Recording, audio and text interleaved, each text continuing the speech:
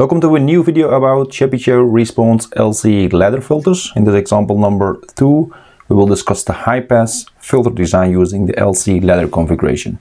Of course, we'll work out the calculations step by step and also verify these in SPICE simulations. So let's look at our objective. The design is a Chebyshev response filter. It must be an LC ladder high-pass filter, and we need to use 50 ohm double terminated shunt input circuit.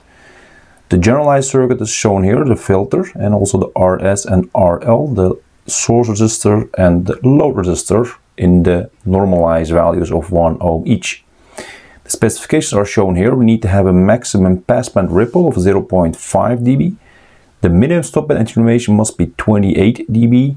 The passband frequency is 500 kHz and the stopband frequency is 300 kHz. So let's see how we can work it out. The solutions, we start with the filter order, step 1, calculation of the filter order, and we need to find the coefficients, the epsilon p related to the A max. We have this also done in the previous videos. So we look at 0.5 dB and you substitute the values, you get now 0.3493. In a similar form for epsilon s for the A minimum, so it's related to that. And we substitute now 28 here and you get now 25.099. Now taking this together, we need to find the filter order n. N is an equal to calculate using this formula. You see again r cosine hyperbolical and then epsilon s over epsilon p, and also in the similar form in the denominator for the fp and the fs for the passband and the stopband frequencies. Now when you now substitute the values we have determined from the epsilons and also what we have given, we can calculate that this is 4.5218, but we need to use integer order. So fourth order will be 2 less, and it must be then fifth order, so we need to go for n is 5.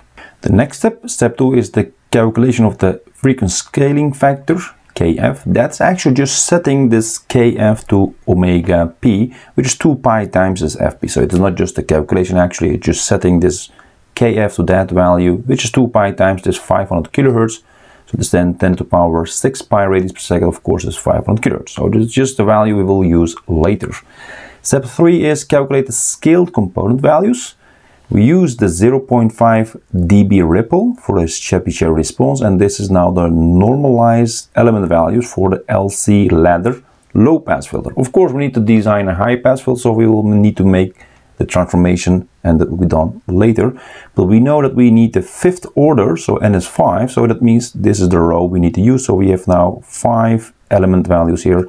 They are normalized. Okay, now this is the normalized values, and this is the fifth order LC ladder filter prototype for low pass filter, not for the high pass filter. So the C1, L2, C3, L4 and C5, the values are shown here in a normalized form. So the C1 has a value of 1.7058 farads, L2 is 1.2296 henries, etc. for C3 in this much farad, L4 this much henries, and C5 is the value shown here in farads.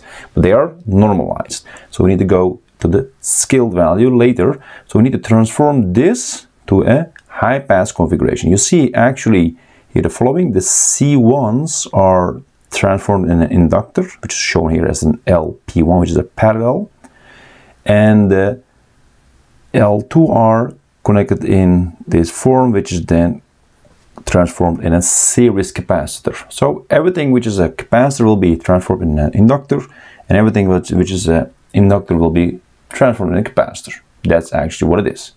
And we also scale up the RS, the source and the load resistor, and we give it by a prime. So that will be also go up. That will be multiplied by 50, that will be also our magnitude scaling factor Km. That is 50 because it requires a 50 ohm double terminated shunt input circuit. The values, the formulas for LP1, LP2, LP3 and also the others are now described. So we have now LP1 is equal to Km over Kf times divided by C1. C1 is again from the table, and Km is 50, and this is we just set in the step 2. And now you calculate, you get now 9.33 microhenry. The CS1, which is here, related to L2 value here, which is 1.2296. Again, the Km and the Kf, we use it, and you get now 5.177 nanofarads. LP2 is now related to C3, which is then this coefficient 2.5408. You go here, you substitute all the values, and you get now 6.264 microhenries. The CS2, which is then calculated like this, but then using the L4 normalized value, so similar to actually CS1. Again, the Km and the Kf, and also the L4, but they're the exact same, so you get also the same capacitor value, which is then 5.177 nanofarads. The final one is the LP3, which is similar to, again, the LP1 and LP2, but again, now the coefficient is this one, but that is exact same as the C1 coefficient, so you will get the same value there, 9.33 microfarads. The only thing left is the RS and the RL prime, so they're actually now the scale of values, Km times RS, that will be then RS prime, it will be 50 ohms, the other one is also 50 ohms. So we have now all the values we need. So let's collect them together here. You see all the values, LP1, CS1, LP2, CS2, LP3, and also the RS and RL primes. And this is now the design circuit. You see again here the prototype, low pass filter, 5th order. And this is now the designed 5th order high pass filter for the Chebyshev response. And you see also the values, LP1, LP3 are exact same, LP2 is all shown here. And CS1 and CS2 are exact same.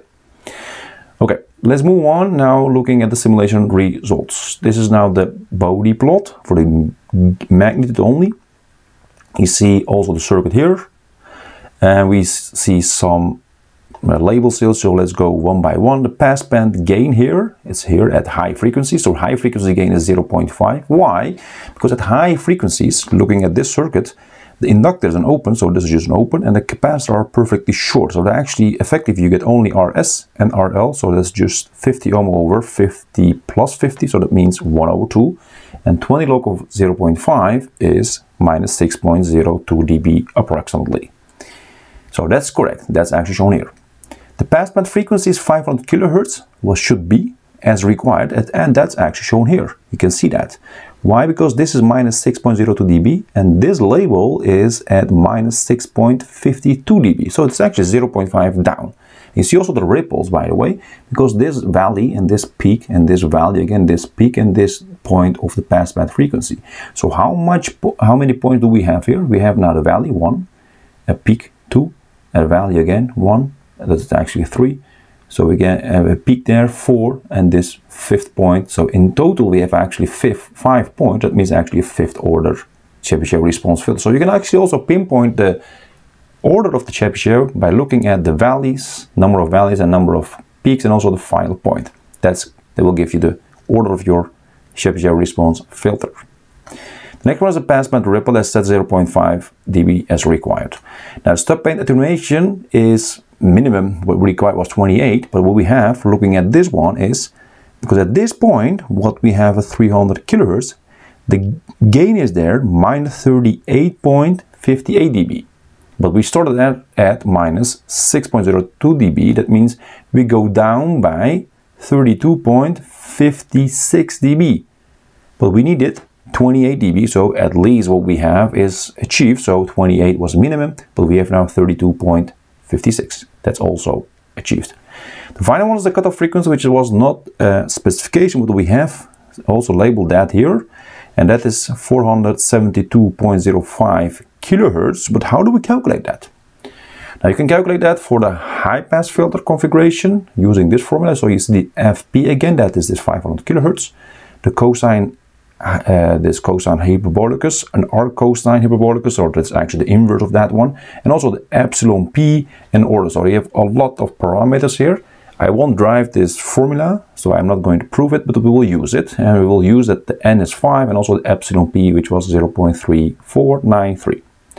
Let's substitute that, and also this 500 kilohertz from our specifications, and when you do that, you get now 472.03 kilohertz, so very close to what we actually see in the simulation. This is just a small rounding of error.